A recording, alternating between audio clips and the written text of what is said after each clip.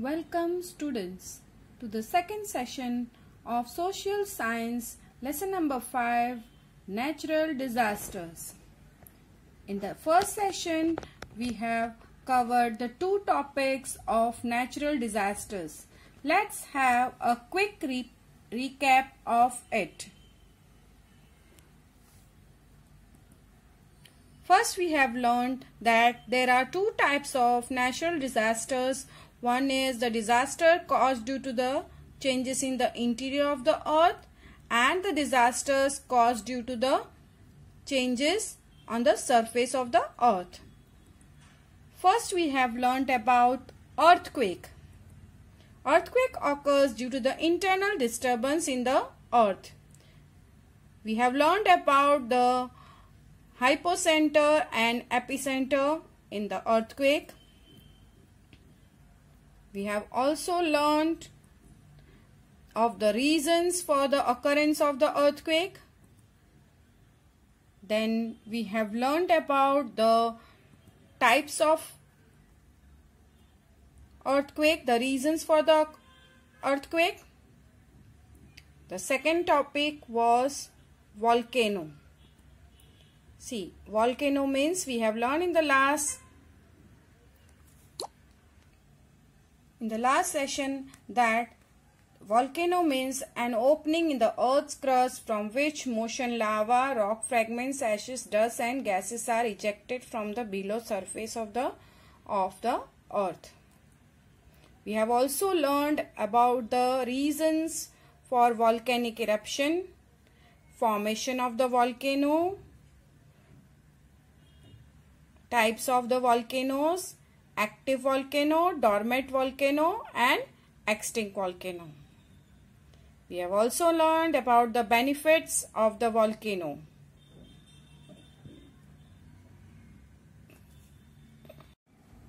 Today we are going to learn about our third topic, the third disaster, tsunami. What is tsunami? Now see, due to volcanic eruption or earthquake on the sea floor, high oceanic waves are created and they are known as tsunami. This is the picture of tsunami waves. These are the scenes of oceanic waves of tsunami. This is the one picture where you can see that the waves have entered into the city. This is the second picture where you can see the heavy tides occurring in the sea. Volcanic eruption or earthquake also takes place on the sea floor, and this causes oceanic waves, and that is known as tsunami. And the waves are high and have unimaginable length, that is approximately 700 to 1600 kilometers. Yes, the heights of the waves are unimaginable. These waves travel with a great speed and force, and by the time they reach the coast, they attain great height and power, which causes a great deal of destruction in the coastal regions. Now see, coastal regions are the regions near the coast. The areas near the sea are known as the coastal regions. So when these waves comes with a great speed and it reaches the coast, the power of the waves is so high and the height of the waves are so high that it causes a great destruction in that region near the sea. And this type of destruction was noticed on 11th of March 2011 in Japan. In Japan in 2011, when tsunami waves attacked, there was great loss in Japan in the coastal areas. Not only in the coastal areas, it entered into the city also. Effects of tsunami. Strong and whirling winds also creates big and strong waves. Once the storm gets over, these waves become tall with a high wavelength which can travel great distances and causes a great deal of destruction in the coastal regions, and so they are known as destructive waves.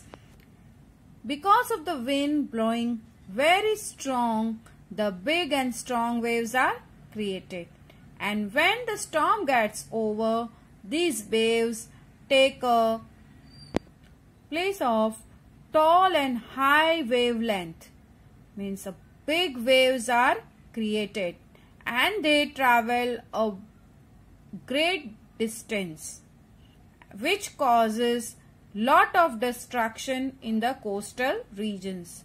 As these waves causes great deal of destruction, they are known as destructive waves. At times, rock falls, ice falls, or underwater slides or slumps can generate displacement of water to create tsunami. Sometimes the rock under the sea, they start falling. Sometimes the icebergs at the poles, they fall into the sea, or the underwater landslides or slumps create the displacement of water, means that is the movement of water to create the tsunami. So these are the effects of tsunami, and it comes with a great destruction. Whenever the tsunami attack comes, it waves causes lot of destruction. Our next topic is flood. The flow of excess water in a river is called flood. When the excess water, means the extra water, comes into the river and it flows out of the banks, that is known as flood. The reasons of the flood are, first reason is heavy rain in the upper course of water.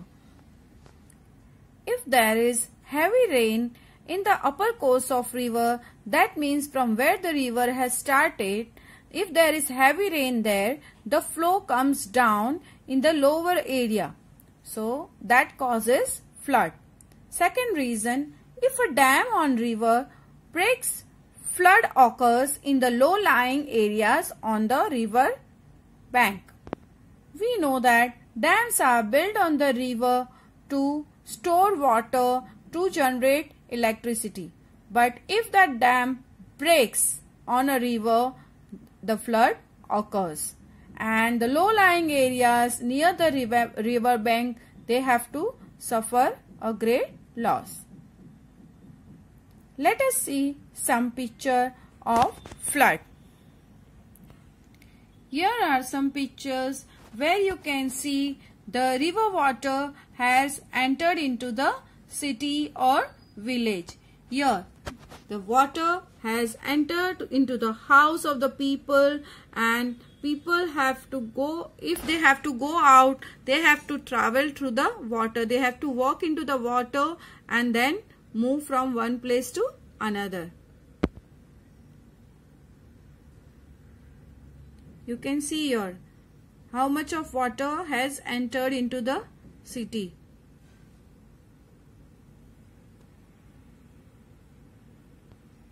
Because of this flood, transportation stops, people can't go from one place to another, and everything is blocked.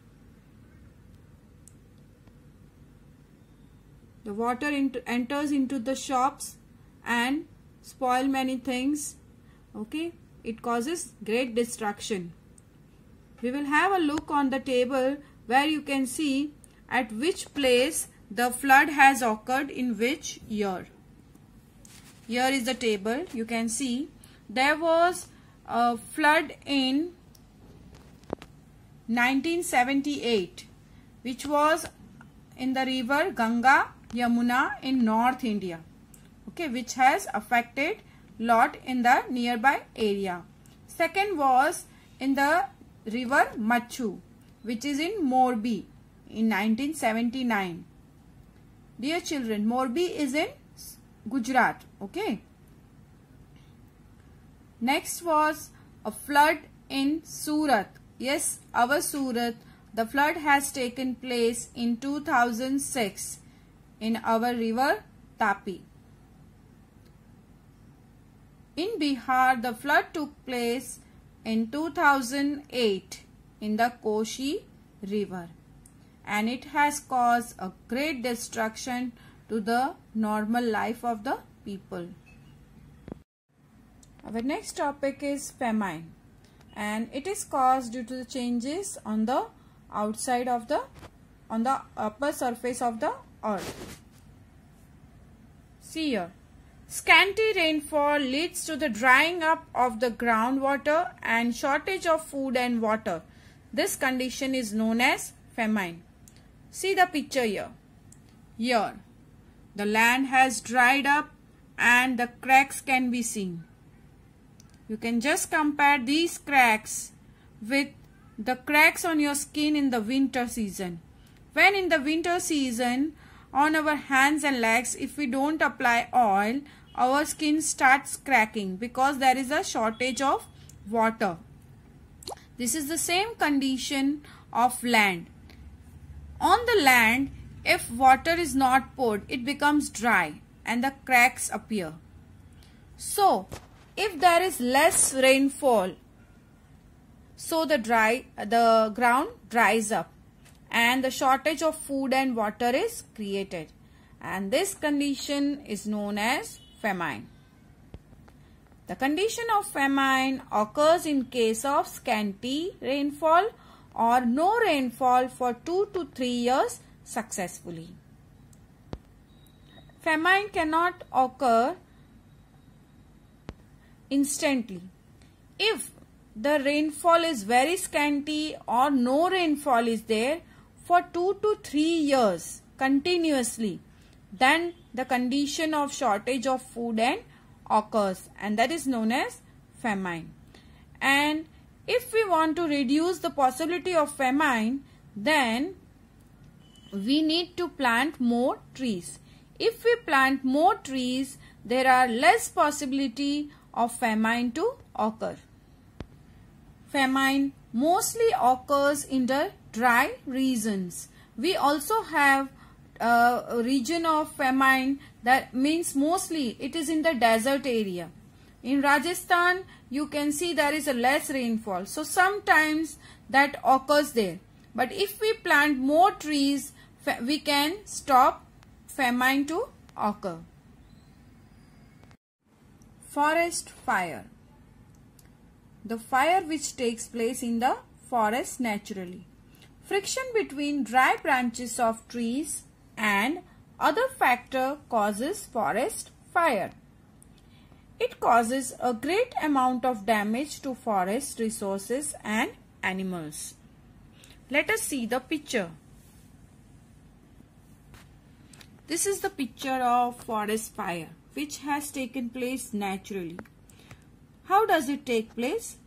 See, the dry branches, they slide on each other, okay, and the fire occurs on its own, and the trees in the forest starts burning.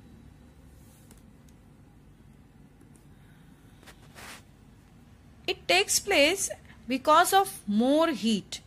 When the dry branches, they strike with each other continuously, a friction takes place and the fire is caused.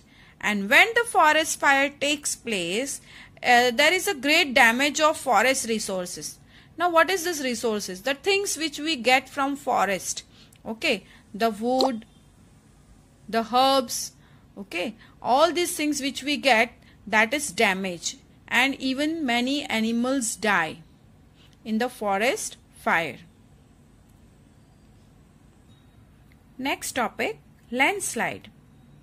The sliding of large mass of rock material, soil, etc. down the soil of a mountain or cliff is termed as landslide. It takes place mostly in the mountains. On the mountains, when a large piece of rock or the soil or large mass of land, it get down into the soil. That is known as a landslide. Now see, why does it occurs? It occurs mostly due to the excessive rainfall or an earthquake. See, when the excessive rainfall takes place, the land becomes soft. So some pieces of rocks, large piece of rock material, they get softened and they fall down.